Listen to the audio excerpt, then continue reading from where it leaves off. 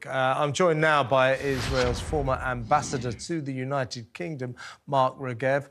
Mark, thanks for joining us. How is Israel coping with this horror? Well, you're 100% correct. It's a horror, and it's difficult. The country's going through a very difficult period. I don't think we've ever had such an attack, anything like it before. Such a wide scope of terror attacks across our southern border. The Prime Minister, Benjamin Netanyahu, compared it to 9/11,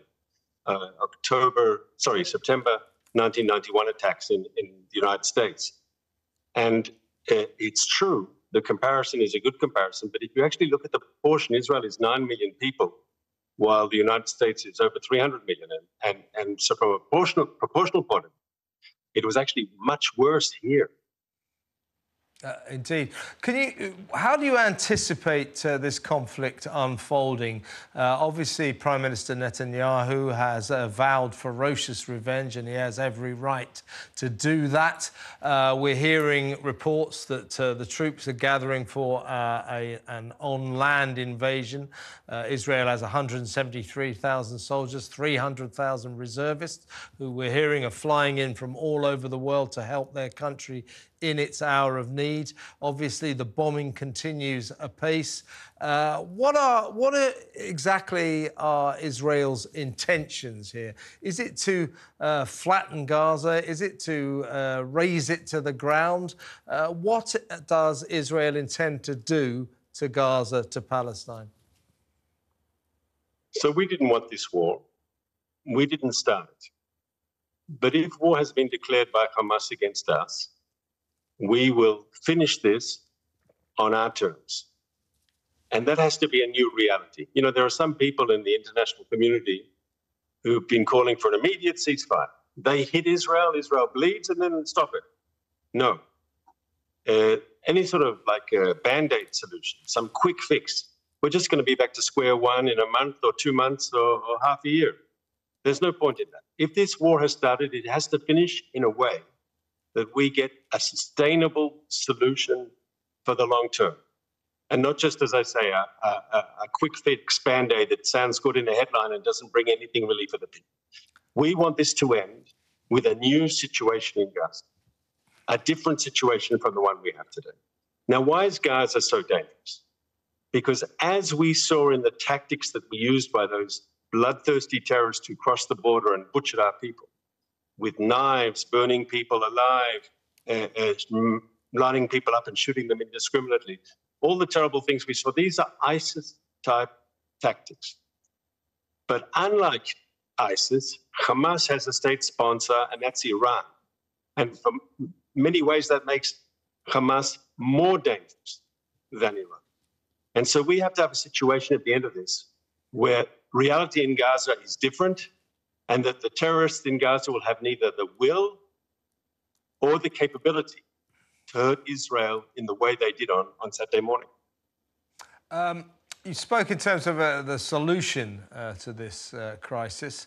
I mean, that's obviously a way off because I think for the time being we can expect extreme attrition on the part of Israel and some retaliation still from Hamas, who are still firing their rockets.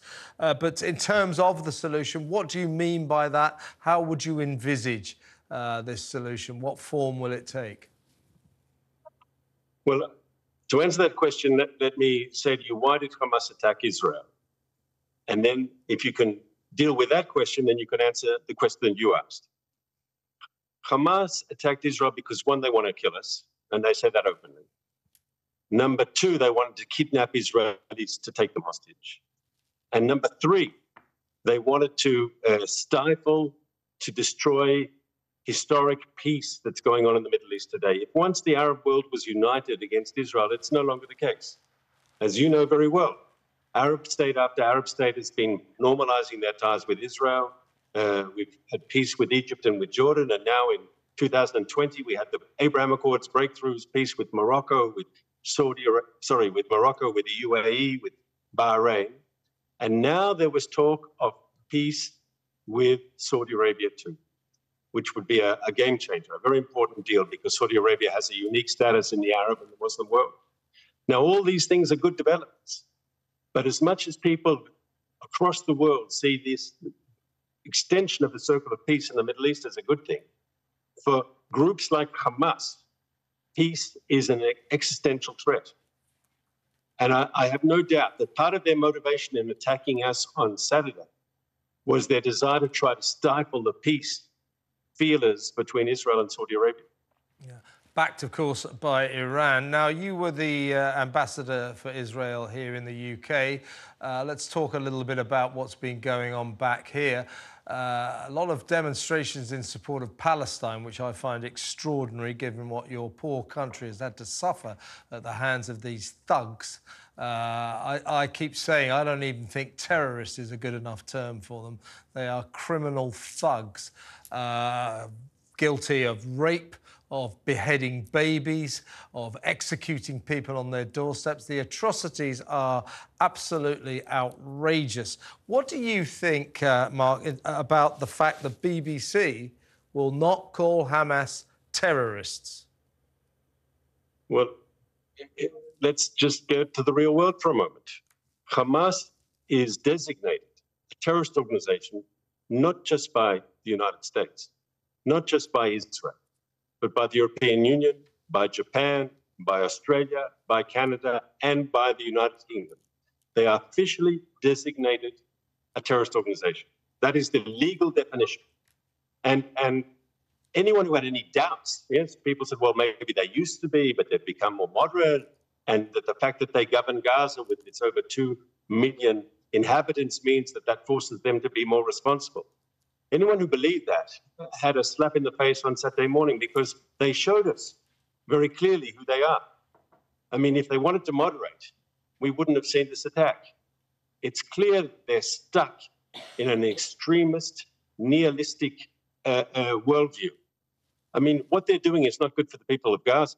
It's definitely not good for the people of Israel. And to answer the previous question that you asked me, if we decisively defeat Hamas now on the battlefield, and I believe we will, if we succeed in degrading and destroying its military capabilities, if we hit its political structure and its control of Gaza in a very decisive way, we're taking out of the equation a very dangerous actor, someone who is opposed to peace, someone who is extreme, someone who will be in opposition to any possible peace deal in the Middle East. So if those people are weakened, maybe that gives more oxygen and more space for the more positive forces to emerge. Again, your thoughts on the BBC refusing to label Hamas terrorists? I think they should. Yeah. I think they should, and I'll even say the following. I heard one report, I think it was the BBC, where they say militants have kidnapped people back to Gaza. It's an oxymoron. Militants, it's clear that terrorists kidnap people. But I'll leave you in Britain to have that argument. It is an argument, and it's raging right now. A little word from you, Mark, if you don't mind, about the role of Iran in all of this. You said quite rightly that Hamas don't want peace. They saw peace, the prospect of peace emerging, and they were determined to ruin that. And to some extent, they've been successful in that endeavour. But Hamas is funded by Iran. Hamas doesn't do much without the approval of Iran. Iran is the puppet master in the background here, isn't it? Well, let's say what's public knowledge. Over the years, if you've said, Iran has funded, armed, trained, given weapons to Hamas. Hamas wouldn't be the force it is today without Iranian support. And after the terrible atrocities of the weekend, we saw across the planet almost wall-to-wall condemnation of Hamas's behavior. Even in the Arab world, Arab capitals, not all of them, but important Arab capitals, condemned Hamas's action. And yet there is one capital where they're clapping their hands, where they're applauding Hamas, and that is, of course, Iran. And Iran and Hamas are partners, they're allies. Hamas has a similar relationship with Hezbollah in Lebanon, another Iranian proxy.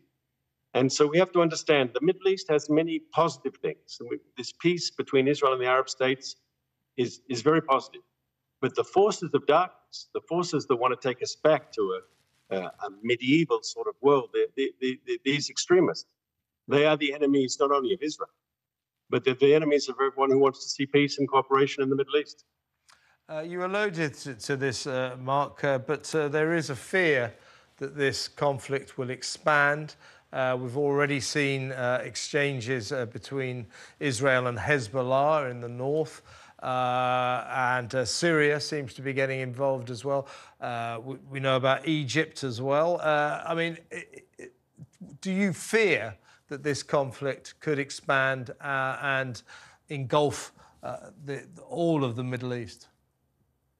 So there's always a chance that this could expand. We have no desire in seeing the conflict expand, but we know it's possible.